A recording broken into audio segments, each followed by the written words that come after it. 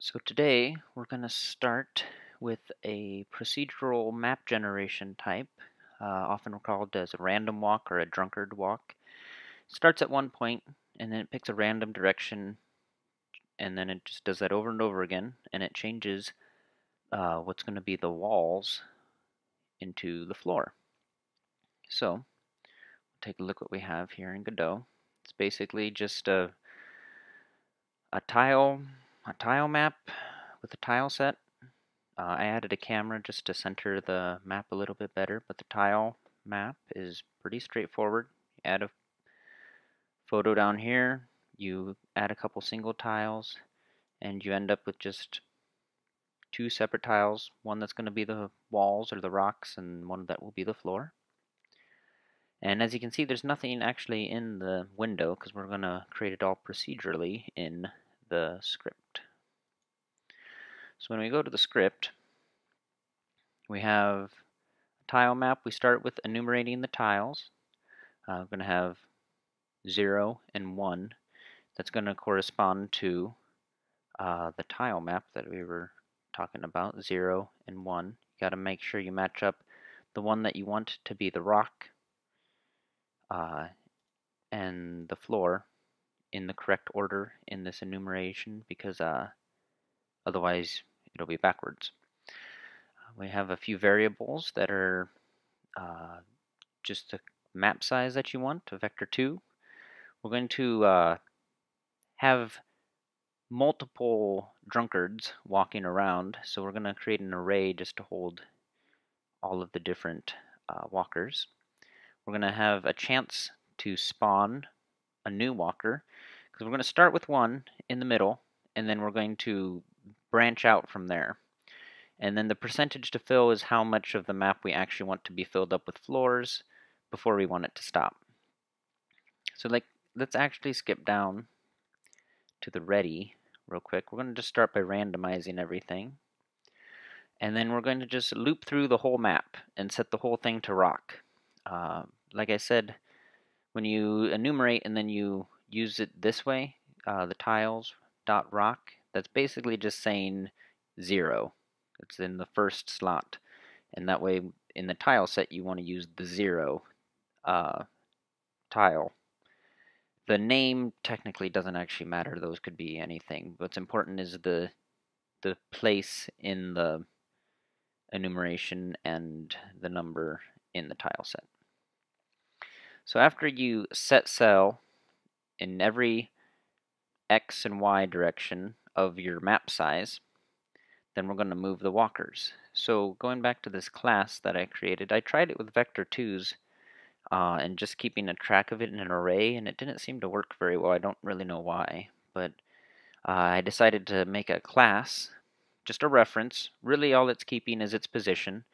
All classes have an init function that is called and is passed a variable if you pass it in when you create the new instance of it, which we'll show you down here. So really, like I said, all it has is the position that we're keeping track of. And I kind of like this better anyway, in case you want to make more variables in the future. You can have different variants of this to make your map different ways. So anytime that I'm going to be using a while loop, I always use iterations just to make sure it never becomes an infinite loop. It almost never gets this high, but I always just make sure we have an iterations variable that will go up by 1, just like a timer, just to make sure it doesn't crash.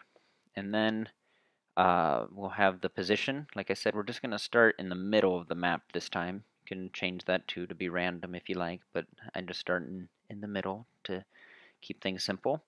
And then we'll create a variable that will be a new walker in that same position, and we will append it to the array. That way we can loop through that array and move the walkers. So, like I said, we have our iterations, and then we, for walk and total walkers, which the first time through it'll only be 1, but that's okay, because we'll probably have more before the end of it. we'll pick just a number random, or a random number, 0 to 3, and that'll be the new add to the direction that we're going. And then we'll make sure it doesn't go outside the map. And I'm clamping it to 1 and then the map size -2 to make sure there's a border of just one space around the whole outside, because I don't want there to actually be floor at the edge of the map. I want to make sure it's an enclosed cavern or whatever this is going to be. So then we just set the cell each time that we iterate through and move to the floor. And here is how we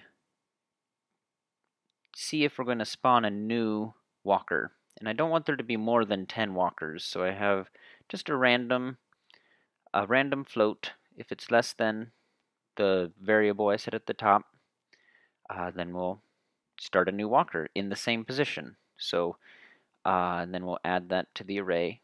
And then I cut the chance to delete the walker in half because I want it to keep going. I don't want this to take forever when I'm going through. And this part really, like I said, the iterations go up by 1, but the yield here is just so you can see it when we play, it go 1 by 1, opposed to just doing the whole map and then popping up when it's done thinking. I kind of want to show you guys what it looks like in the process. So how do we know when we're done, though? If count floors, there's a little helper function just to see how many floor tiles there actually are. So you just, again, make a new variable, loop through every cell, and instead of set cell, you get cell to see what it is. And if it is the floor, you just count it. And you return that number, that variable that you counted. And then you just divide it, see if it's the percentage. And if it once it gets to that percentage, then you just break the loop. And it's done. And this is what it looks like.